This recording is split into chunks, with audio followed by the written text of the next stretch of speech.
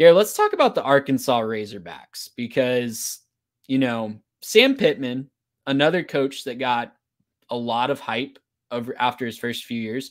They come out of the Chad Morris era.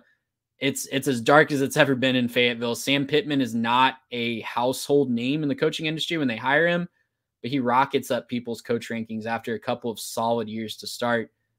And whether it was injuries or scheme or just a bad fit with offensive coordinator, everything just fell apart for the Razorbacks this year. They start 1-6, and Gary, it was just ugly from the word go. KJ Jefferson looked uncomfortable in the new offensive scheme. I remember back in the summer when they were talking about, wanting to make him more of a pocket passer, just thinking, why? That's never been his game. And, obviously they suffer a lot of injuries. Obviously, there's a lot of off the field. It's stuff you can't control for Sam Pittman. But to call 2023 anything other than just a colossal failure for him is, I think being way too kind. Well, and especially because we were told going into the season that KJ Jefferson and, Rocket Sanders, they were going to be the greatest duo, of quarterback, running back duo in the whole country. We were told that this was a chance, maybe not one, but they're surely two. And, take Sanders out of it for a second. KJ Jefferson is not a good quarterback. And I don't think I've ever tried to defend that he is a very good quarterback. There's some questions about who the top quarterbacks were going into the SEC. I've always put him low on all of those lists. My numbers back me up. He had the same touchdown interception ratio as Spencer Rattler, the 1911 or the 1908. He had, that's where it was, so many fewer passing yards, 2,100 passing yards on the season. That's not good. That's just not going to get it done on the course of the season. Only rushed for 400 as their leading rusher on the season. So KJ, just not it, right? Not it at quarterback. You need something else, right?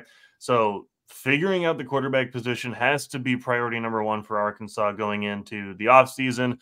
Maybe they will. I don't know, but they clearly need more, and they need more talent across the board. They're just not a very talented team. The offense has really struggled. The defense has been worse. And it just feels like it's been such a long time since Arkansas has been relevant. It's been since their new offensive coordinator used to coach there that they were relevant. And so, maybe Petrino can turn things around. Obviously a failed stint with College Station and A&M. But maybe Petrino can turn things around for Arkansas. That seems to be the only hope that the Razorbacks still have under Pittman right now, is that Petrino shows up, turns your offense into something of yesteryear, and you're back to relevance. Maybe for them, I hope that it works, but call me a doubter on that one as well. Things are rough in Fayetteville right now.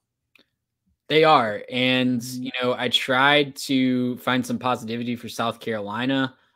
I'm struggling to find it for Arkansas, man. Like, it is going to be a very interesting season next year. Obviously, they lose KJ Jefferson. KJ Jefferson enters the transfer portal.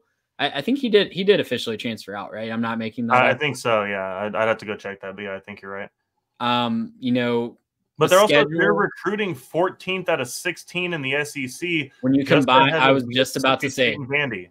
I was just about to say, when I think I was a little too generous in giving the recruiting grade here, because in the new SEC, when you combine transfer portal and high school traditional recruiting, they're 14th out of 16. That's not going to cut it. And, they've got a difficult non-conference game at Oklahoma State. They've got difficult conference games against A&M, Tennessee, LSU, Texas, Mizzou. I'm struggling to find some positivity for Arkansas. If you're an Arkansas fan and you are optimistic about 2024, please write in. Please let us know what we're missing here. But this could be Sam Pittman is squarely on the hot seat. I think he barely survived this year. The Bobby Petrino hire is, I think, right. SEC Shorts joked, just an absolute hot seat Hail Mary. And it shows, right? I think the talent on the field is going to make it really hard for him to survive 2024. Yeah, one quick note on that. KJ Jefferson does transfer to UCF. Okay, thank you. So I remember he's a bigger, slower, John Rice Plumlee there. So, you're working with that. Him and the Gus Malzahn offense could be really spicy. Like, that kind of reminds me of some of the quarterbacks that he had at Auburn over the years. Just pressed to doubt. I'll doubt this one for now, but we'll see what happens. I mean, I'm not rooting against him. I hope he can find success and have a good career, but I haven't seen anything at Arkansas so far that makes me think he's going to be a massive success with UCF. Well, Gus Malzahn will not try to make him a pocket passer. I can almost surely guarantee you that. And so that's going to set him up for a little bit more success right off the bat. Gracious him. How about